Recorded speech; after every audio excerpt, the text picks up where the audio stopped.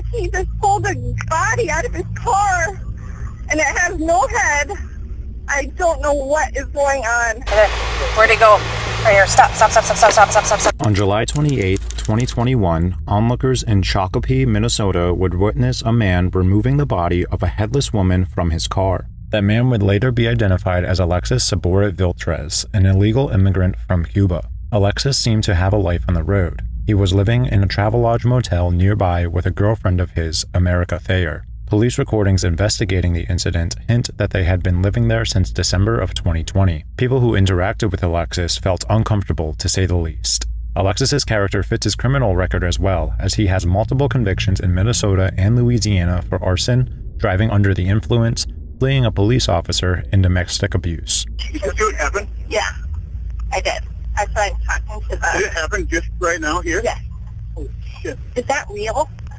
Or is that fake? Looks real to me. Alexis's domestic abuse records span as far back as 2009. At that time, he was arrested for preventing his then-girlfriend from leaving their vehicle by pulling on her hair. He also has another domestic abuse charge in 2011 with a different past living girlfriend. For this girlfriend, he was charged with attempted murder, second-degree kidnapping, false imprisonment with a dangerous weapon, and domestic abuse battery by strangulation. His girlfriend from 2011 was found with a swollen face and a lacerated arm. Reports indicate that the extreme abuse happened in that case due to a belief Alexis had, that his then-girlfriend was cheating on him.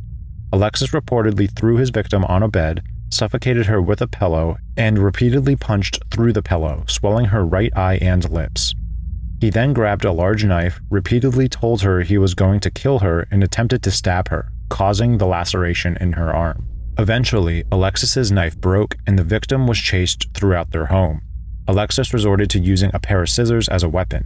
Holes caused by the knife and scissors could be seen throughout the home, including in a door and parts of the bed. A third roommate called the police during this altercation, and Alexis threatened to kill his victim and his roommate if they spoke to the police. After these incidents, ICE had intervened and tried to deport Alexis. However, his home country of Cuba wouldn't approve the necessary travel documents, forcing him to stay within the US. Eventually, Alexis was released on an order of supervision. Fast forward to 2017, and Alexis would have a new girlfriend by the name of America Thayer. On July 23rd of that year, America would call law enforcement after a domestic dispute with Alexis. Reportedly, Alexis became angry because he thought she was speaking with another man at the bar they were both patronizing.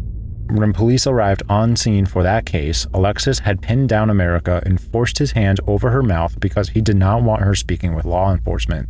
For that incident, Alexis was arrested and a pre-trial no-contact order was put in place. However, just 3 days later, America then wrote a handwritten note asking to have it removed, saying, "I need to be in contact with him to help us, and we will go to any treatment recommended."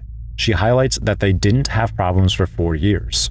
Unfortunately, it is common for victims of domestic abuse to downplay their own abuse. According to the National Coalition Against Domestic Violence, victims of domestic abuse may have a hard time leaving a relationship due to the fear of retaliation, due to manipulation tactics that may make them believe they lack safety or support outside of their partner, or due to mixed feelings of good times or love for their partner despite the abuse. One study listed in the U.S. Department of Justice interviewed men who had killed their partners. Most often, the precipitating events that led to the murder were either threats of separation by their partner or actual separations. Unfortunately, on July 28, 2021, Alexis would contribute to that statistic by killing America and discarding her body in broad daylight. Multiple witnesses were interviewed at the time, and one had even recorded a video on Snapchat of America's head on the road and the rest of her body being thrown out of the car. And was he the only one in the vehicle?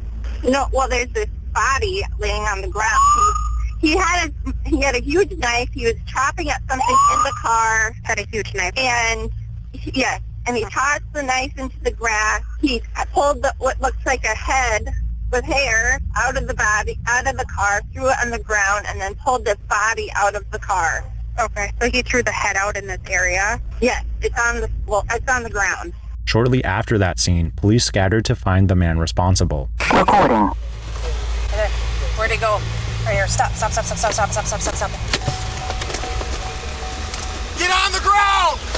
Get on the Now! On the ground! Now!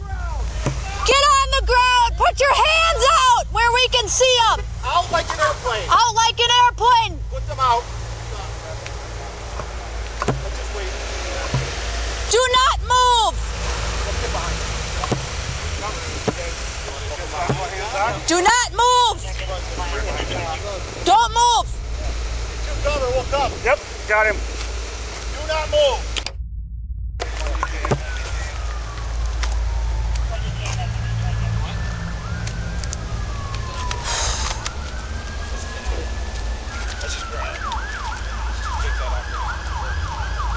All right. We're going to take this thing off you. Do you have any weapons on you?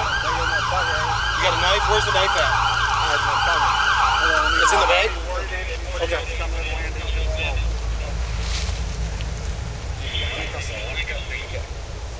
That was white shirt, white. I don't know. That's what I was heard too.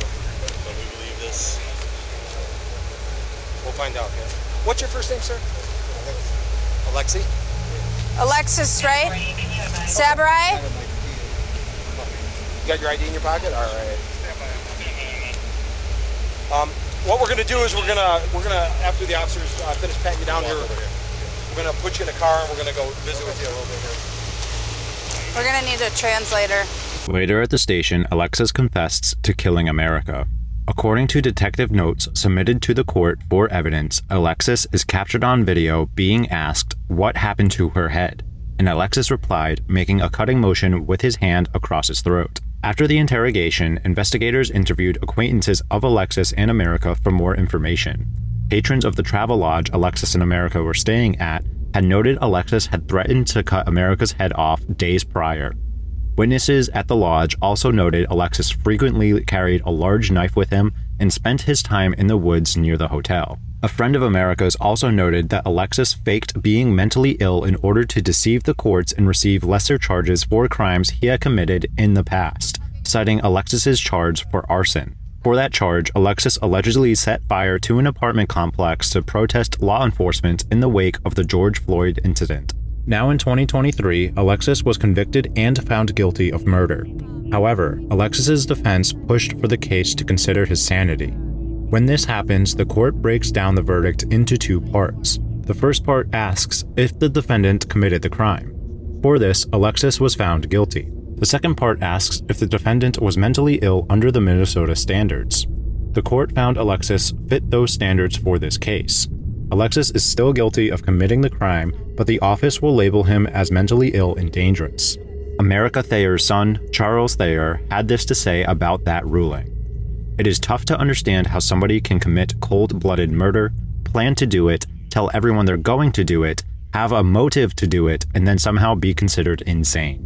Should the judge make that determination, Alexis will likely be sent to the Minnesota Security Hospital in St. Peter, which is a secure facility.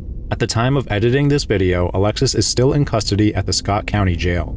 The commitment trial is currently scheduled for August 28, 2023. John, what hotel number? 237. He's gonna go start writing the warrant. Yep. Yes. So, all right, we'll just let him. You want to transfer him back?